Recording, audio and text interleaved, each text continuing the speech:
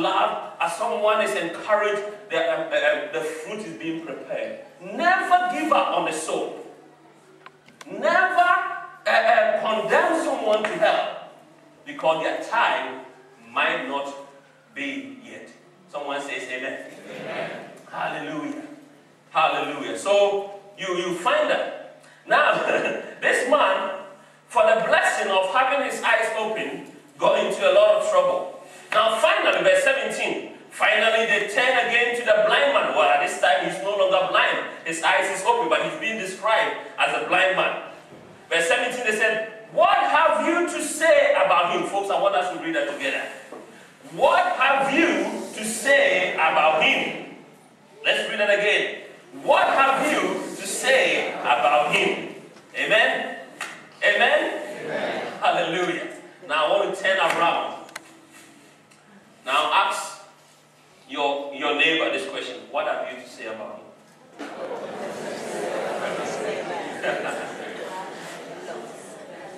I want us to dwell on this for a moment.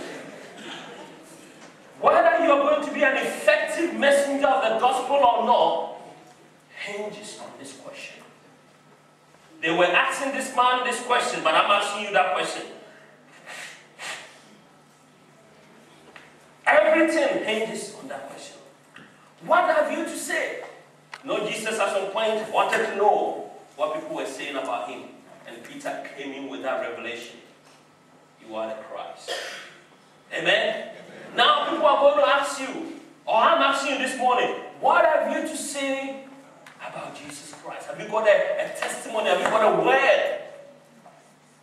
Have you got something to show? What has he done in your life? What has he done for you? Amen? What impact has the gospel made on your life? I thank God for the testimony, the 9 testimonies that we listened to Sunday night. Very powerful. But what these 9 folks were talking about was that this is the reason why they want to be baptized. Before I did them in water, they had to stand here and make a public declaration of the impact that the gospel had made on their lives.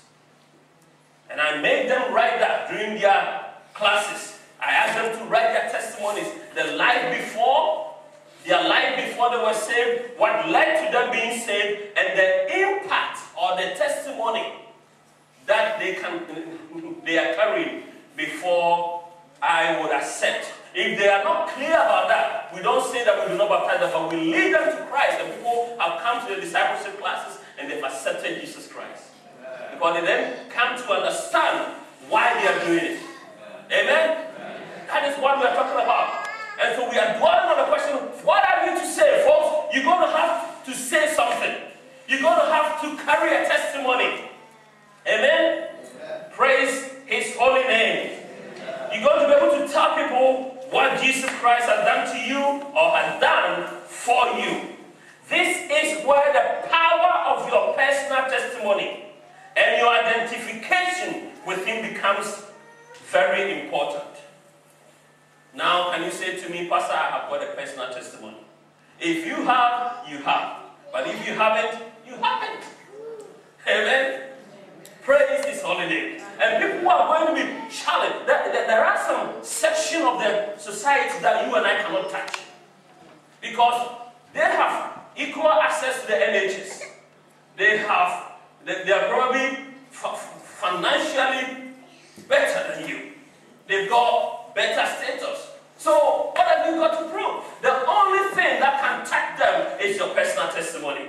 Amen? And they must see something in you to want whatever you have got. My Muslim neighbor knocked on my door. And listen, let's not put barriers to people. Let's allow people to get closer to us. He knocked on my door a couple of weeks ago. And he said, oh, I want to invite you to a meal. You know, they're putting on a meal. Would you come? I said, I would love to come. Folks, I will go anywhere. Not for the food, I can assure you that. Amen? Not for the food. But I look for opportunities like this as you see me doing this church. Just opening the church up for just to meet people. That's how I would love to come, but you picked the wrong date. It was a Tuesday evening and you know my heart for the prayer prayer meeting and I don't want to miss. I said, you picked the wrong day, you picked the wrong time. But anytime you are doing this, please invite me. I would like to. He said, even to the mosque. And he knows I'm a minister of the gospel. And I said, yes, even to the mosque. He said, really? I said, I would like to see your mosque. He said, yes. He said, they've got the biggest mosque in Europe. He said, it's what? It holds what? 20, 40,000 in modern somewhere. I said, I would like to come. Now, what he cannot do, I know this is going to go on YouTube, but I will say it anyway. You know, what he cannot do is he cannot stop me from sharing my testimony. Whilst I'm eating the halal meal, and someone says to me, so you say you are a minister. I say, yes, I'm a minister. And I can say to them, even my grandmother is a Muslim. Even my auntie is a Muslim.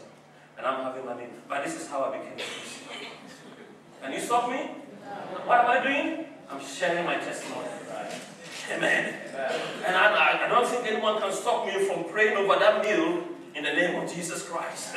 Amen. Hallelujah. And I go charge myself up. You know, asking the angels of God to be around me, not in fear, but that I'll be sharp. Praise His holy name. Don't let anything stop you. Listen, don't pull down the boundaries. What have you got to say about Him? This is what I've got to say about Him. I was in chains. I was in chains. I was blind. I suffered from rheumatism. I stammered. And so on and so forth. I was timid. I was this. But now, I'm not. Make it simple, but powerful. But mixed with faith and the Word of God.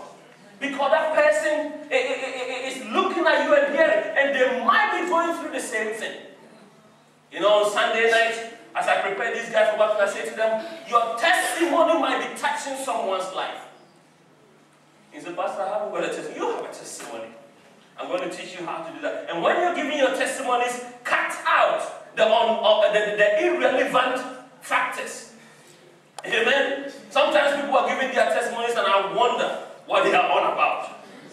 They talk about healing, but now they talk about how that person turned up and they are wearing a bright shirt and that bright shirt is. I'm thinking, what has that got to do with the testimony? Let's look at the testimony of this man. Once I was blind, now I can see. Praise be to His holy name.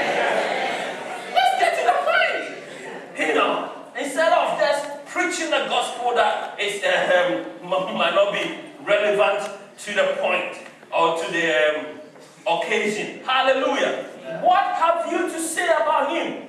How well do you know Jesus Christ? What has He done for you? Does He love you? Has He given you peace? Has He brought peace in your marriage, into your situation? Since you got to know Him, what has He done for you?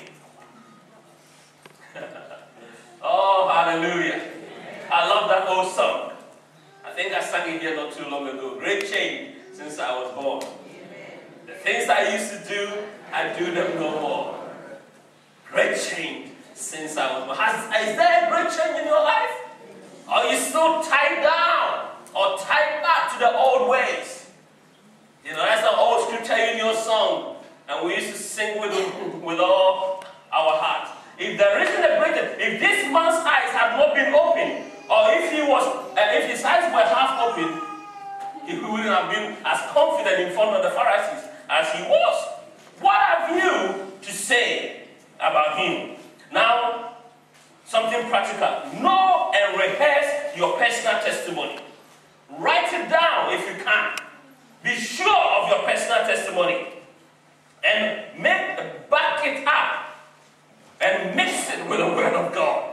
And be ready at all times to give your personal testimony. Come with me to 1 Peter.